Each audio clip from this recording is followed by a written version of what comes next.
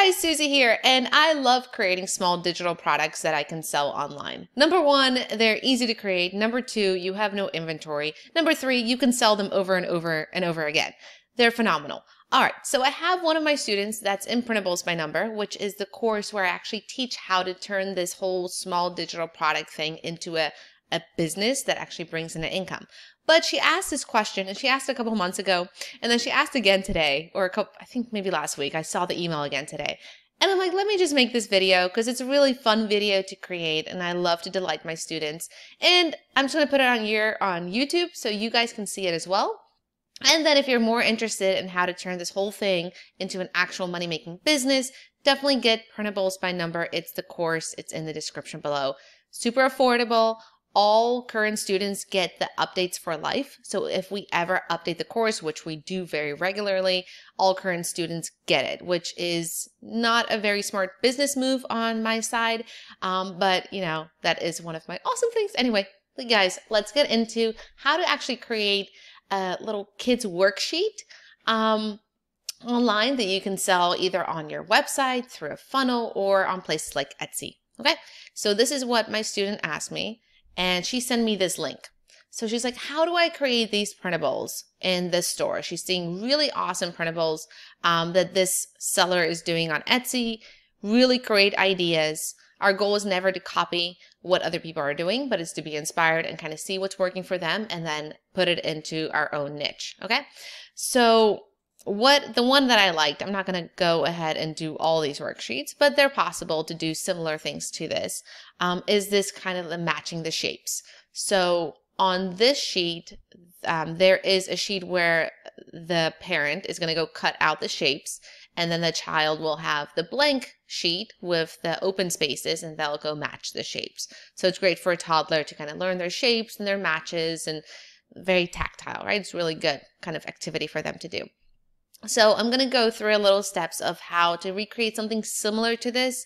Obviously, we don't want to copy. We just want to be inspired and then do this for your own niche. Maybe you do it with cartoon characters or with flowers, or you do it for a whole different niche of autistic children, or whatever your niche is, you can do this. But I want to give you inspiration to create these small digital products. Another really thing to see about this this Etsy shop is look at the number of sales. That is phenomenal. So she is rocking it on here. So that kind of, you know, okay, this is doing successfully here. I'm going to adapt this to my niche. Okay. One thing my students ask a lot of is, where do I actually get these graphics so I can use them? In a previous video that I did, I'll link to it below. There's a place called Daily Art Hub that I use to get graphics that you can use commercially. Obviously, this is for commercial use because she is selling it.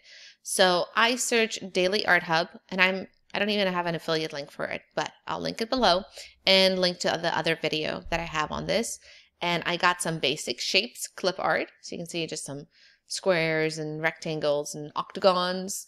And then to make it more interesting, I added some googly eyes to them. So I'm going to have some googly eyes on him. I can also do something maybe like a hat. Let's see if there are any cool little hats to make these shapes. But that might throw off the whole shape look, right? If we put hats on them, then we're adding a different shape to them. But just to give you some ideas, add your own creativity to your own printables so that they are unique to you and your niche. These are really cute little baker hats. And another thing that is a smart technique to do is take multiple graphics and kind of combine them to make your own graphic. Most companies or softwares that allow you to use their graphics for commercial use or whatnot have it in their terms that you can't have the graphics like easily extractable. They need to be combined into a pattern. They need to not just show the original that somebody else can just copy and paste it and sell it again as a graphic, right? That's not cool. All right, so I got the graphics that I like, my googly eyes and my shapes. I'm going into Canva, and love Canva to create printables, workbooks, worksheets, all kinds of cool stuff to either grow my email list or to sell. And then I uploaded them. I also have an affiliate link for Canva if you're interested in using it. And here I have my shapes that I've uploaded and my googly eyes. All right, so first I'm going to add some shapes to this. And this is what the parent will be cutting out, right? So I'm just going to add all my shapes. So they don't have to be perfectly in order. I'm going to try to make them easy for the parent to cut out. Like at least line them up. Otherwise, you're like cutting all over the place. Try to make them a little similar sized. It depends on what audience you're serving. If it's a toddler, you might want to make the shapes bigger. If it's like a second grader, you can make them much smaller. You can have a section where they can write out the name of the shape if it's an older child. Obviously, you should know your niche. Okay, twist that one. Move this one a little closer so I can get all these shapes in here. I am going to select them all. Move them down to the corner. Give myself some more space here. Don't have the diamond yet, or the rhombus. Correct, right? This is a rhombus, not a diamond. Squeeze that one in there. What am I missing? I don't have a triangle. Man, when I homeschooled my daughter last year, it was the funniest thing. She completely forgot what the name of a triangle was for days, and I did not want to tell her. And she's like, what is that shape? What is that? And it was really funny. She completely forgot the name of a triangle shape. Okay, I'm going to add one more square here, like a smaller square. Throw them for a loop there. Okay, so these are the shapes that they have to cut out. I'm going to add some googly eyes to them, to my shapes, and I'm going to add a little mouth too. And I'll show you how I'm going to do that in just a second. Oops, I don't want to do that. Make sure I use all the googly eyes. Because shapes are just more interesting if they have eyes on them, right?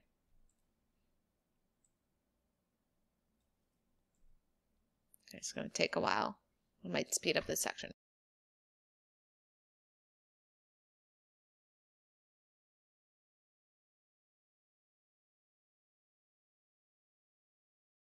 All right, now all the shapes have eyes, and I'm gonna, this is my job. And John's cracking up. I'm gonna add mouths to them now. So I'm just gonna take a little circle and and give them a little black mouth. But I want it to match exactly the color of the eyes, so I'm just gonna do a little match there. Okay. Go back to my black. There we go. Okay, that's a better match. Otherwise, it's like just a shade off, and we don't want that. Okay, now I'm going to give all of the little shapes mouths.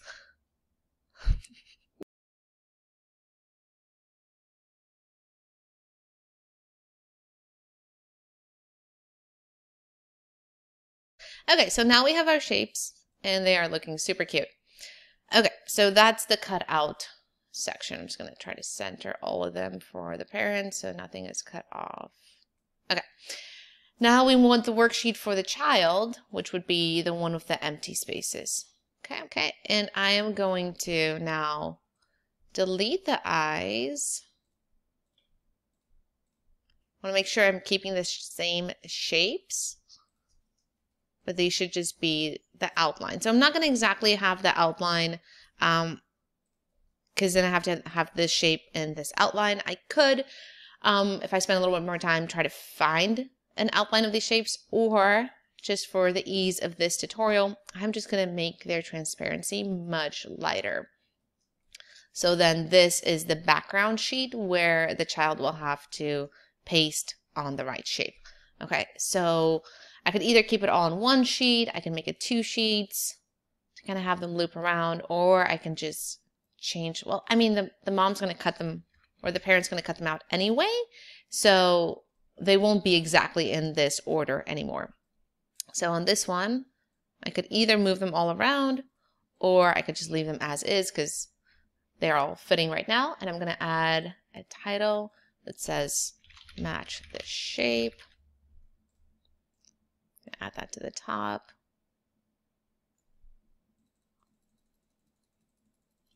And what if there's like a child one or a kid one?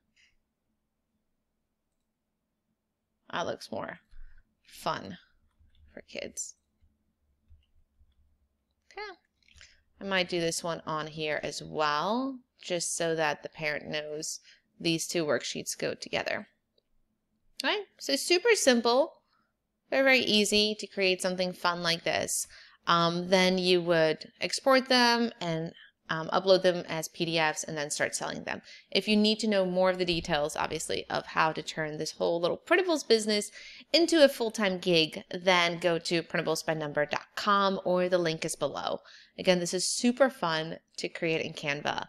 And just imagine you create a whole packet of these awesome kids worksheets, and then you bundle them together, and then you can sell them over and over and over again. And you can seasonalize them and cater them to different grade levels. This is just one kind of example of what you can do with this awesome superpower you just learned. Anyway, if you need to know more, check out the links below, and I will see you guys in the next video. Thanks.